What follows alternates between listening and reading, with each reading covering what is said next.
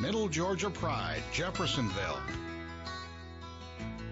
Chuck Leavell, you may know the name from the Rolling Stones or the Allman Brothers, but would you believe the keyboardist is also a farmer?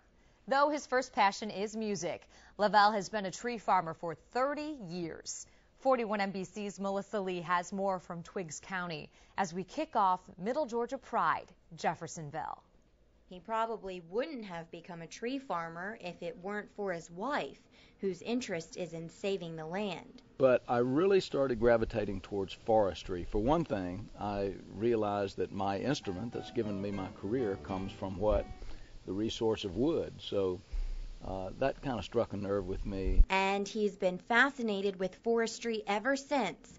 Chuck Leavell says both music and tree farming offer opportunities to leave a legacy. When you're recording with these artists, you have an opportunity to create recordings that are going to last many, many lifetimes on into the future.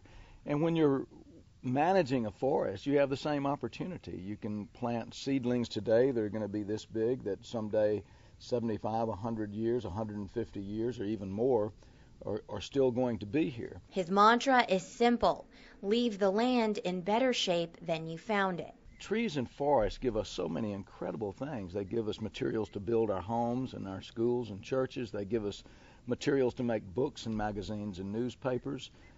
There's some 5,000 products that we use in our everyday life that has some element of trees in it. He's a rock and roller who enjoys living off the land, but he seems to think differently. As far as I'm concerned, I'm just a good old country boy, and I mean that sincerely. I love living in Twiggs County. I love engaging in outdoor activities. In Twiggs County, Melissa Lee, 41 NBC News.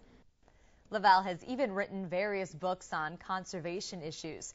His latest one, Growing a Better America, talks about smart growth and pressure on our natural lands.